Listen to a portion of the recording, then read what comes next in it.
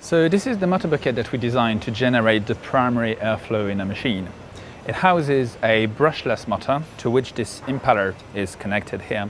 So the impeller is the part which is generating the airflow in the product when it is being spun by the motor.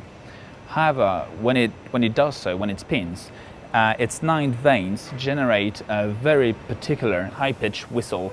So if we turn it on, we'll hear it.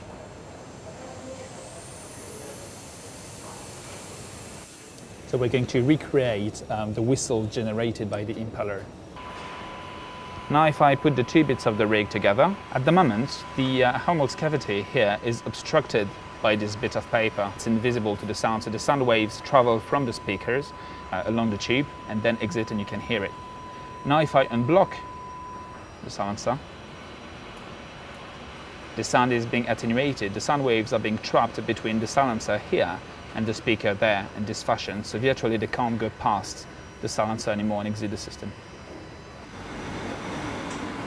So on this graph we're looking at the amplitude of sound in decibels against the frequency of sound in hertz. We can see that on this region the sound is clearly reduced, and it's right at the location of this peak here, which represents the whistle that we're trying to attenuate. However, on the full machine the silencer doesn't look like this. It looks more like that because we've had to integrate it into the product.